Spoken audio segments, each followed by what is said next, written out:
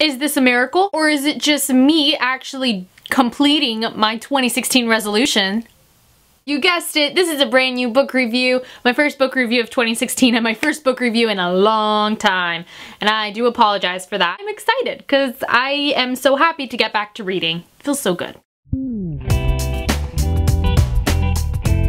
Alright, so today I'm going to be reviewing the third and final installment of the Starbound series, which is Their Fractured Light. And to be honest, out of all three books, this one, the cover is just too gorgeous. Ugh. Noticed, but I did my nails inspired by the book. So don't worry, this is not going to be a spoiler. I am not going to spoil anything of the series, even though this is the last book of the series.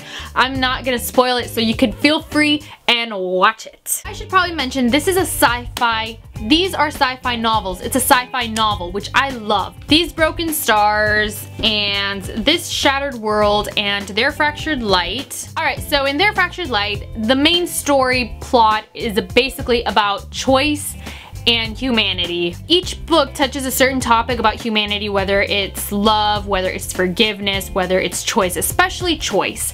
It really emphasizes everything about humans, if that makes any sense. I mean, especially how humans are broken and they get hurt and, you know, sometimes they want revenge and stuff. Then again, humans have the ability to forgive and to love and to like just rebuild themselves again, even after a horrible tragedy or something. And so I don't want to spoil it.